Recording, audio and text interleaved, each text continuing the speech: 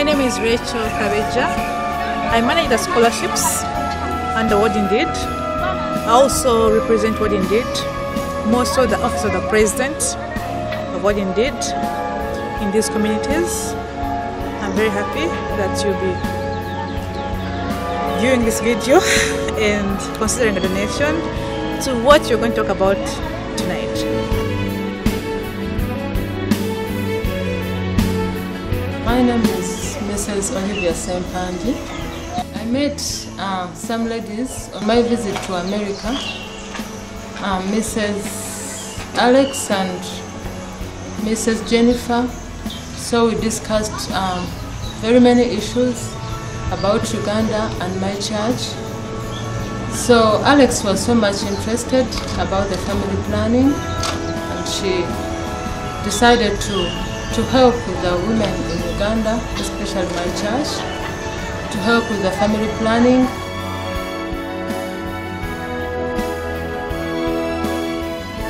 Yeah, some women know about family planning, others just say about family planning, others use traditional methods like spacing, others use traditional methods and they end up getting pregnant.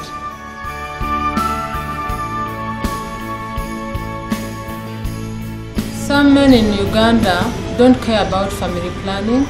They just don't care. Men in Africa do not care if a woman produces how many children. To them it's a pride having many children. Yeah, some of them care, and they give them money. Some of them take them to hospitals to take family planning pills and to get more knowledge about family planning. About 30%.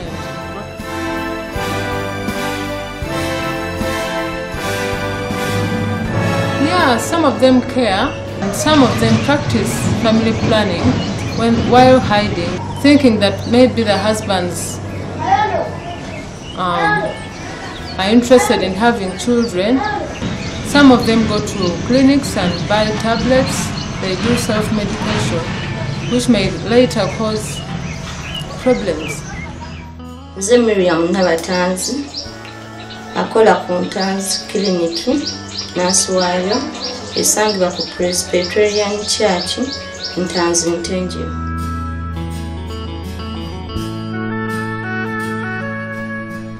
Family planning nkitegeera ng'enkola etuyamba okuzaala abaana nga tebali kumukumu.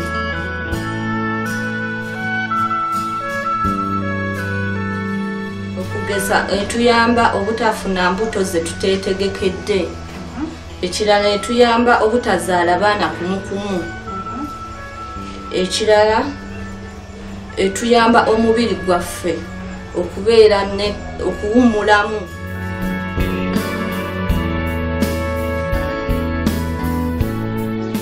Family planning bakitegeera bulungi.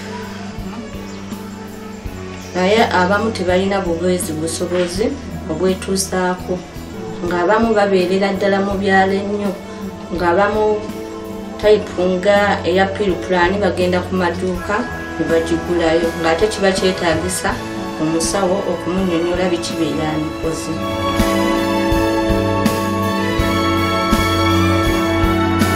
Abakyala bajja kisanyukira nnyo olw'ensonga ezimu, kubanga kibayamba okuzaala abaana be banaasobola okulabirira n'okuweerera. Ekirala era bulijjo bajinguliza ne mbawaako tayipu emu gye nninawo nga eya njekita pulaani. Naye ng'abakyala abamu kyali badde abamu beetaagisibwa okusooka okuggyako omusaayi babeere nga bategeera eriwa enaasiima omubiri gwabwe, kuba abamu balina complaints nnyingi okugeza ng'okubulidingira okumukumu omwezi ku mwezi. The purpose of this video is to request you, is to ask you, is to beseech you to consider donation towards a noble cause in this community. family planning is one of the things which is quite rare. I know my colleagues have spoken about it, but my rounds in these villages have shown me so much about child spacing, about the need for family planning.